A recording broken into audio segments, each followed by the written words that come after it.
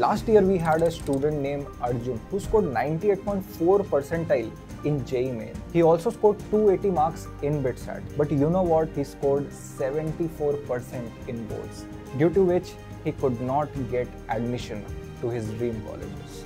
Do you want the same to happen with you, or do you want कि ये जो 75% वाला जो क्राइटेरिया है इसको तुम बहुत हाई नंबर से क्रॉस करो और इवन तुम 90% के ऊपर तो एटलीस्ट लेके ही आओ. So hello everyone, this is Kushal Sarkar from phodu.club and in today's video we are going to talk about कि how to get great percentage, 90+% in class 12th board exams along with your JEE preparation.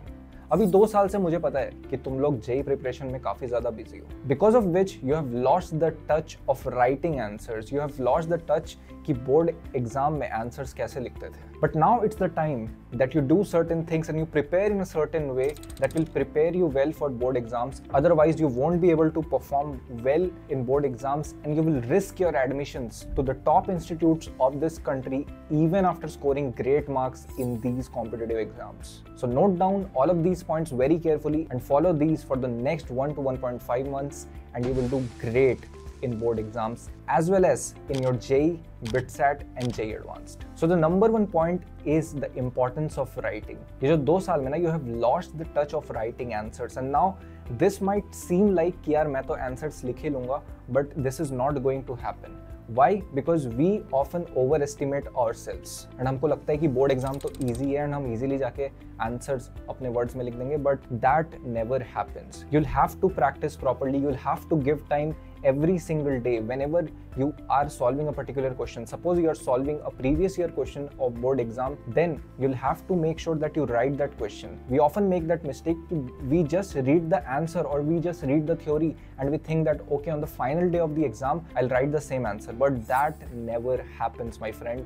You'll have to practice it on a daily basis. Whatever you are studying for board exam, whatever question and answers you are preparing, you have to write it down. Make this a thumb rule from now that you'll have to write the answers and you have to learn and you have to relearn the art of framing answers once again if you want to score great marks in boards. There are very small things when you write and frame your answers, जैसे कि answers को point में लिखना या paragraph में लिखना, or writing the formula before solving a question, which we generally don't do in JEE. We do the rough work kind of a thing and we generally don't follow a step. And तुम सब ये सारी चीजें भूल चुके होंगे. There's a proper way of presenting the answers in a proper manner. So that is why again writing down your answers from now on is very, very important.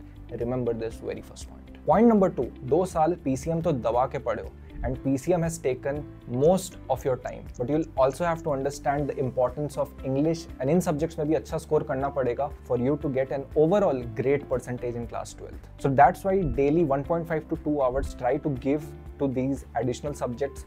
बहुत ज़्यादा एफर्ट नहीं लगता because I know you all are PCM students. इतना तो दिमाग है कि ये लैंग्वेज एंड थ्योरेटिकल सब्जेक्ट्स ऐसे ही कर लोगे, बट अगेन वो चीज़ ओवर कॉन्फिडेंस में डेवलप नहीं होनी चाहिए. Make sure to give 1.5 to 2 hours every single day. Read NCERT, watch one shot type of lecture जहाँ पर स्टोरी तुम्हें अच्छी तरीके से समझ आ जाए. After understanding the theory and the story of English, उसके बाद में कुछ प्रीवियस ईयर क्वेश्चंस कर लो. जैसा कि मैंने पॉइंट नंबर 1 पे बोला, practice all the answers by writing them and you will be good to go for these subjects. Other than this, for additional subject, most of you have taken physical education if you are preparing for JEE. Now physical education is a cakewalk. It can be literally done in 1 week and I have done this myself and I scored 95+ in physical education just by studying it for 1 week. So जो भी physical education की book आती है उसको अच्छी तरीके से read करो या कहीं से अच्छे नोट्स मिल जाते हैं उन नोट्स को अच्छे से याद कर लो. You'll score great marks in physical education. Just वही है कि पढ़ना पड़ेगा. You can't ignore it. So study additional subject as well as your language subject properly. Point number 3, having proper notes. Now, if you have been preparing for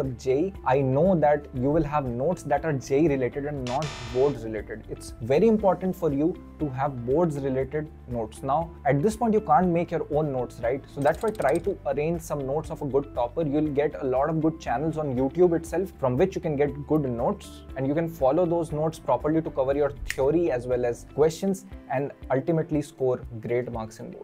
The next point is derivations. Now, please don't ignore derivations. Derivations is one of the most important thing in board exams, and it takes a lot of effort to actually do these derivations, but they actually do come in the exam. Especially in physics, derivation have a lot of weightage, so make sure to make a list of those derivations and do every single of those derivations properly, because they hold a lot of marks in the actual board exams. And derivations are something that even if you don't understand, if you just remember them, you can score great marks. Now, other than derivations, there are numericals in physics. Now, believe me or not, boards ke numericals are a little bit on a difficult side. Every year, students find the most difficult of all the subject in the board exams, and physics is something that haunts them in the board exam. So make sure, as I told you, do all the derivations properly and practice previous year numericals and master them. Now for chemistry, inorganic is easy. If you have studied inorganic chemistry properly, you already know the theory. Just practice writing the answers and you'll be good to go. But for organic chemistry, there are certain things that you need to take care of, like there is a good amount of theory as well as mechanisms such as SN1, SN2. You have to know these mechanisms properly ताकि board exam में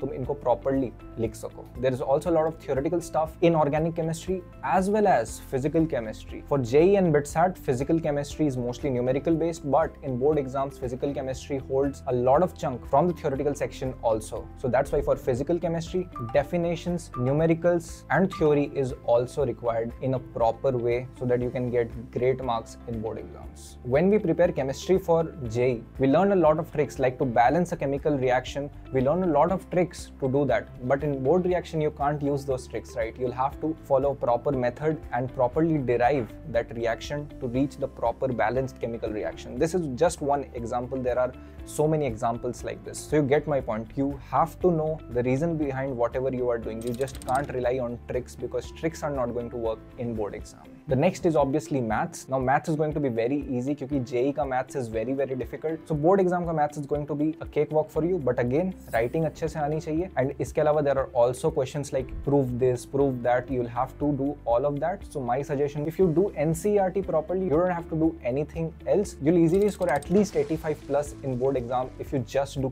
NCERT properly. Now this was about how to manage your boards, but we also have JEE, right? We cannot ignore that. We also have BITSAT, right? We cannot ignore that. So how to manage JEE as well as BITSAT or whatever engineering exam you are preparing for along with boards. I have told you everything about boards. Now let's talk about JEE. So I'll tell you what I used to do, and it proved to be the most effective thing. For the most amount of day, for 70% of the day, I used to study for boards from the morning to evening till my dinner. And after my dinner, I had a time slot of 3 to 4 hours. And in those 3 to 4 hours, I used to practice JEE previous year questions as well as whatever material that is needed to be solved of the chapters that I studied on that particular day. Suppose on that day, I studied electrochemistry. In physics, I studied electromagnetism. In maths, I studied 3D geometry. So basically, what I'll do is I'll pick up the questions of JEE in that last 3 to 4 hours ka slot and I will solve them. इससे क्या होगा? I'll not lose touch from the JEE syllabus. मेरा revision भी साथ में होता रहेगा, and I'll get to know the parts that I'm forgetting while solving those questions. So I'll keep a note of that, and also I'll quickly revise them so that I do not forget those concepts. The last and the most important point of managing JEE with boards is to keep giving mock tests. ठीक है?